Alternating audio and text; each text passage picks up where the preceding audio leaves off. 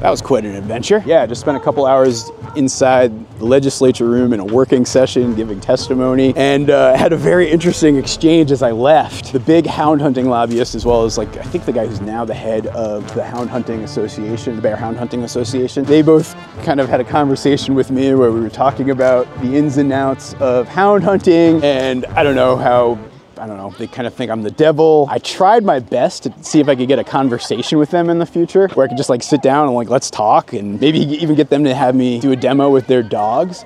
But I don't know if that's gonna happen. Thank you for coming, Mr. Gold. Absolutely. So my name is Morgan Gold. I'm a farmer based in Peacham, Vermont. I raise ducks, geese, cattle, trees, pigs. And over the last few years, my farm's had some real struggles when it comes to interactions with hound hunting. I'm a hunter myself. I regularly hunt, I regularly have friends hunting, I follow the posting process. But none of this, particularly with the regulations related to hound hunting and pursuit and what happens there, gives me any protections or any confidence to say that I won't have folks showing up, crossing the border, going through, harassing my cattle, harassing my geese, like dealing with all these things from a livestock management perspective. There's no guarantees in any of the way any of the statutes are written today, nor how they're enforced. Stuff like this can really eat the better part of your day, but I gotta get back to the farm and go finish my hatchery.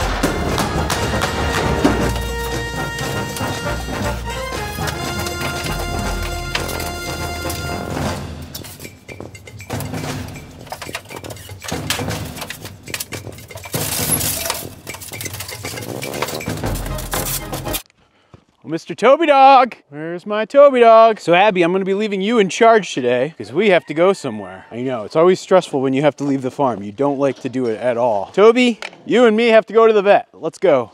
Abby's a little sad. She feels left out. All right, come on, Toby, into the truck. Oh, I know, you hate the truck, I know. Come on, in you go. Come on, up, up. This is gonna take a little convincing. All right, Toby Dog, I got a surprise for you. Allison had leftover dinner from last night. It's salmon. I'm gonna leave the salmon up here on the seat. Can you go in? Or am I gonna have to put you in? There you go, buddy. You don't even want the salmon now. You're in protest. It's gonna be okay, pal. It's gonna be okay. Don't worry, Toby Dog. It'll be fine. You just have to go for your regular vet appointment. So I take Toby Dog to the vet every couple of months to get his blood screened for Lyme levels. It's how I ensure that the Lyme disease that he contracted a couple of years ago doesn't come creeping back and cause him more problems like arthritis and joint pain and all that sort of stuff. All sorts of autoimmune things, actually. So this morning I have yet another thing keeping me from continuing the work on the hatchery because I gotta take Toby Dog to the vet. I swear, as you guys are probably seeing with this video series, it is always something that creates problems here. It's funny, the other thing that happened this morning, actually, when I was finishing up the morning chores, Abby Dog, went into full-on Cujo mode. Toby was actually relatively chill, but Abby was in full-on guardian mode, and she ran up to the top of the hill, to the edge of the fence, and just started barking like crazy. I didn't know what was going on. I didn't hear any people. And so I figured it was some sort of animal. And since we still have a whole bunch of snow on the ground, and it makes actually getting back to where she was beyond the fence line, kind of tricky, and it would have probably taken me, I don't know, 15, 20 minutes, and I don't have my bike, and I don't have my ATV available right now. And so I took the drone up, and as I got out there and went to the farther reaches of the pasture, what I found is on the edge of the pasture fence, like the edge of the fence where I keep my cattle, like inside that area, just outside that fence, there was this massive flock of turkeys. I'm talking, I don't know, maybe 30, maybe 40, I don't know, maybe even 50 turkeys. Like I couldn't even count them all because they were like hiding underneath the trees in the tree line between the two pastures that I have up there. But there were so many turkeys lurking about. And so I'm pretty sure that's what caught Abby's attention. It was pretty crazy. You on patrol? Yeah, I see you working it up there. Good job. So if I go back to the winter of 2020, like right before the pandemic struck, we actually had a crazy colony of turkeys living in the permaculture orchard. This was back before that area was fenced in. It was back before Toby had like full free range. It was back before Abby was even born. And those turkeys that were roaming about, there was a crazy amount. I don't think this time there was as many as there were that one year, but at least based on what I'm seeing right now, we've got a pretty good sized turkey colony living out on pasture, which is cool. Like I like having turkeys. You know, it's funny, I'm doing all this work to build a hatchery so I can hatch my own birds, and I might even hatch some turkeys. But yeah, naturally the turkeys do really, really well in our climate and environment, and particularly given the mild winter we're having, they seem pretty gosh darn active. All right, Toby dog, we're here. Come with me, buddy boy. Let's go. Good boy. Come on. Come on. Down you go. Good boy. Good boy. All right, you got to mark your territory? Go for it. It's only natural. I know, pal. I know. Come on. 20 minutes later. That's it. You're done. Whoa, whoa, whoa, whoa, whoa, whoa. You're not going in the front seat. You got to go in the back seat. There you go. Hey, you did it voluntarily. He usually never does it voluntarily. I'm going to give you a surprise because you did so good just there. It's Allison's salmon leftovers. Topes, you want it? I don't want to give it back at the house or else Abby's going to get jealous. No, you want to wait? All right. Let's head back to the farm. All right, pal. We're back on the farm. Come on down.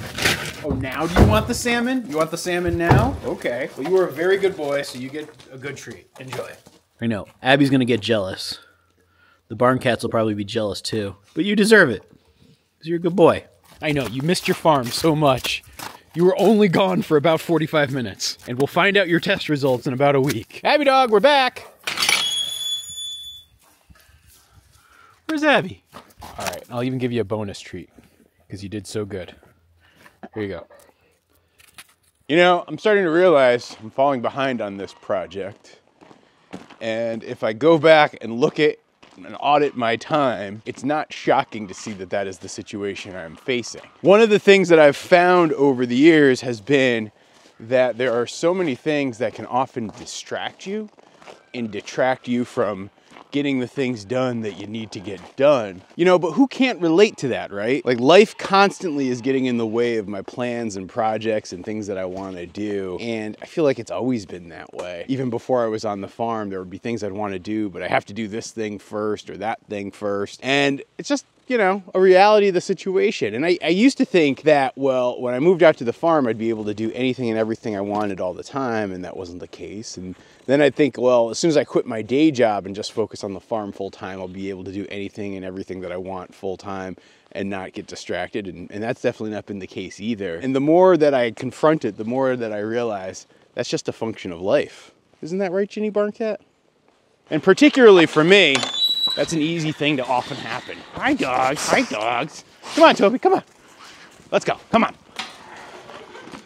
But part of what I wanted to do as I documented the process of building this hatchery was actually step away from some of the, I don't know, I'll call it the shortcutting that I'll often do through the editing process when I make videos and like be like, oh, bing, bang, boom, this project's done. And really just try to show you guys how so many of the projects on this farm are like a death by 1,000 cuts. We got good dogs with a lot of energy who are happy to see me. Hi, hi, hi, hi. See, Toby gets good energy because he's calm. See, you get good energy when you're calm too. Yeah, yeah, good dogs, good dogs. But of course I say all this and realize I do have some deadlines because as soon as the goose eggs start to fly on a regular basis, I'm gonna need to start hatching. But despite the fact that we're in March, I still haven't gotten my first goose egg, which is actually kind of unusual for me. Then again, this winter has been kind of unusual as well. But despite the fact that I haven't gotten any goose eggs yet, I am optimistic about this morning because last night I saw this one goose starting to nest, which is a good indicator that she might be trying to lay an egg. So let's go inside here, dogs, and see what we got. Morning, birds! All right, let's do a quick tour around here. So one problem I do know I have with the geese is they don't have a great nesting area because the chickens took over their nesting area and they like to roost up top here. And so meanwhile, they drop all their poops down there. And surprise, surprise, geese don't like to leave eggs where chickens poop. Hey look, it's Bean the blind duck. Hey Beanie, how's it going? Have you seen any goose eggs? And just as I said that, I realized the stupidity of that question. I mean, she is a blind duck after all. Now let's check the one spot where I have seen geese starting to nest, and that's behind here. And oh boy, would you look at that? Ha ha ha! I knew it, I knew it, I knew it, I knew it. And not just one, but we got 2 goose eggs here. Isn't that exciting, Toby? All right, that's good. That means I can finally start filling the orders I have for people who've already purchased goose eggs for me, and I can probably start keeping these at temp and tracking and start filling out those shipments. But then also that means that my goose season's gonna be underway very soon, which means I need to get my act together.